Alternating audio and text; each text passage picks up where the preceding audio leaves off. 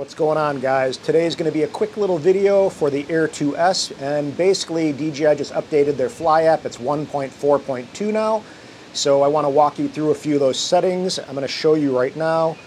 It basically said adds connection guide for DJI FPV to check how to connect the DJI FPV combo. I do not have an FPV drone at the moment.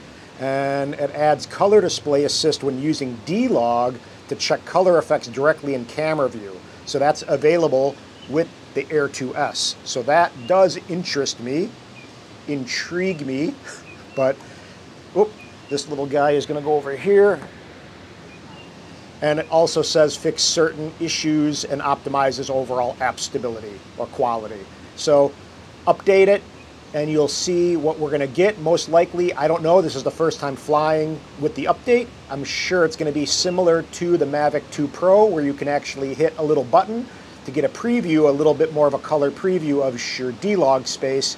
And that really does help out, because I don't know about you guys, but when I'm shooting in D-Log or log, I just have a harder time gauging what I'm really shooting and capturing. I don't know, maybe just because of the lack of color, but it's just something that I don't really enjoy viewing visually. I feel like I'm better composing my shots when I have a little bit more accurate color preview. So let's go ahead and get this guy up in the air and we'll see what it is all about.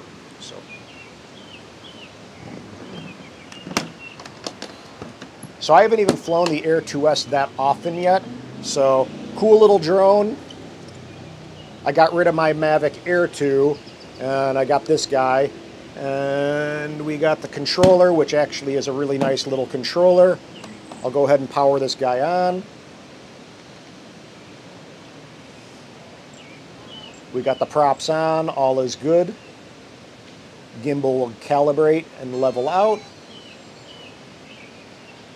And we'll go ahead and get the iPhone into the remote, and then we're going to see just what that actual new update does for the Air 2S. So get this guy in, plug in the lightning, power on the remote, boom, close out all our apps, so force quit the apps, so we have a nice clean iPhone 12 Pro Max. We're going to see right now, GPS signal weak, no problem. It's going to take a second for it to get a better connection, lower the volume, raise the brightness a little bit. And I find if you keep the brightness a little bit lower on hotter days, it won't be so prone to dimming out on you and having display issues. And if you guys know, I'm sure you do, when the iPhone or display dims out on you, it really makes it hard to fly. So I'm going to agree to assume full liability for flying in this area. I do have my 107, and I did get it with Greg at Pilot Institute. Best thing I ever did in 2020. Literally was such a cool thing to achieve, even though it's not that hard, but at the same time it was something I was putting off. So to get your 107 will open up a lot of doors for you at flying your drones, even if you don't want to make money and that's not your goal. If you have the ability to shoot a job, for example, and make a few dollars, why not? Just kind of test the waters. But that's enough on that. Confirm.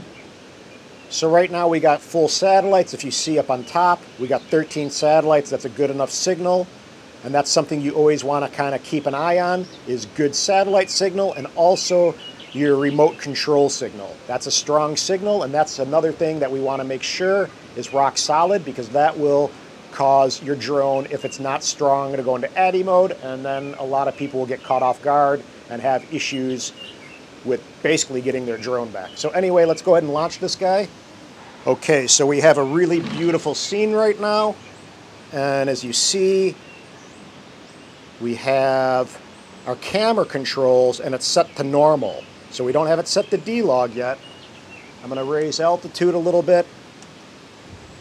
I know I'm not in any harm's way. And maybe let's go up about 100 feet. And we could kind of throw it in the tripod mode to slow things down for the sake of the tutorial. And we'll go ahead and get into D-Log. Now we have D-Log on, so here we go. This color display assist was already toggled on, and if you see, I'm going to click out of the screen. That's essentially where I'm at. It's a little overexposed.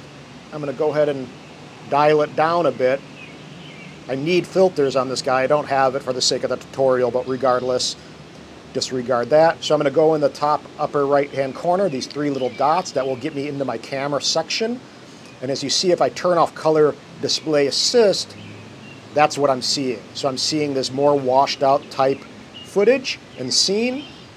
And if I go ahead and add the color display assist, which is new on 1.4.2, I'm going to get a little better colored preview. Now, if I go ahead and click normal, it will be even that much more colorful because, let me see, because it's actually processing the video a bit and adding color and doing a little magic to it in camera in the processor. So I'm going to go ahead and shoot D-Log now and keep the color display assist. I kind of wish it was a little bit more vibrant. I feel like it is with the Mavic 2 Pro, but I guess it's better than nothing, right? So let me turn around, see where I'm flying. I'm going to fly over this guy a little bit. There's all kinds of wires and stuff over here, so you got to be really mindful. We're by an airport, but I'm pretty low. I believe I am at, where am I? 100 feet, so nothing major. And this is basically what we're seeing for our footage. So just a quick little recap. We're going to go in the upper right-hand corner, hit these three little dots, So just a quick little recap. We're going to hit the little three dots in the top upper right-hand corner, click those. We're in D-Log. We're going to make sure we have this color display assist on. If we have it off, it's going to be more washed out like the traditional log kind of setting. And if we go ahead and click again and turn that on, it will be a little bit more how we would probably want to see the scene. And again, if you do click normal, it is going to be that much more vibrant because it's applying some processing in camera. So we're going to turn the auto off. Auto is really not a good thing to shoot. And that's basically it. So you guys are aware, I don't have the FPV side of things, but if we get out of the app, we can see what it says. It says right now,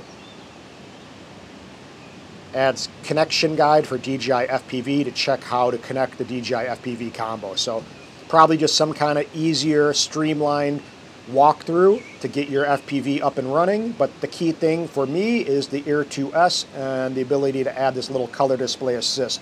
So that's kind of a cool thing, and hope that helps. So that's it for now. If you found this video helpful at all, hit the thumbs up button, subscribe, and I will see you on the flip side. Peace, guys.